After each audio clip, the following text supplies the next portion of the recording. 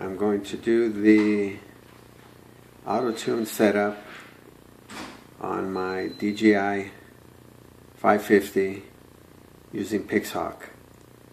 And to do so, open up your mission planner.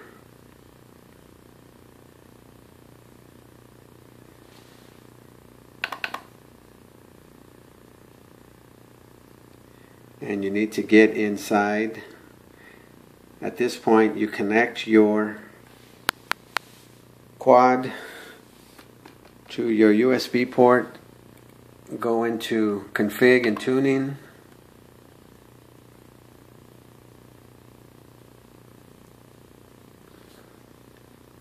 hit the connect button, make sure you pick COM4, the baud rate, hit connect.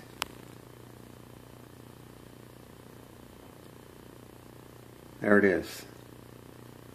Okay, you've got a green flashing light, and then here on the left go to extended tuning, and right here find out what channel you're on. I'm using channel 7 as my return to launch.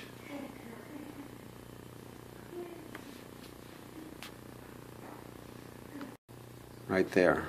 Okay, that is what I had here, but I've since come in, I've chose auto tune, hit OK.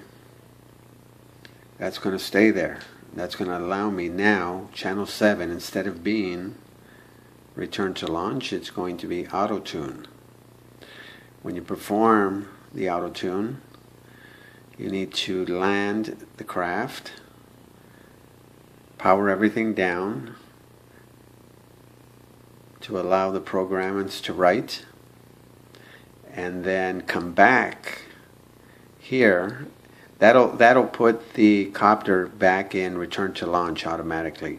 But here in your software, you have to come back here again to config and tuning, hit the drop down menu and choose RTL and put that back in there in its place after you've done the return to launch. Or I'm sorry, after you've done the auto tune, then you put the return to launch back in there. And you can do the self auto tune 5-6 minutes, and make sure you have a good battery setup ready for the flight. But if you can see here,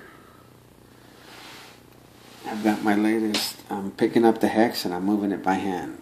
See that? I'm just rolling it by hand. I got everything ready to go. And I've got the latest version, quadrocopter. Make sure you download that also. But you can play around with all these settings, do a whole bunch of stuff.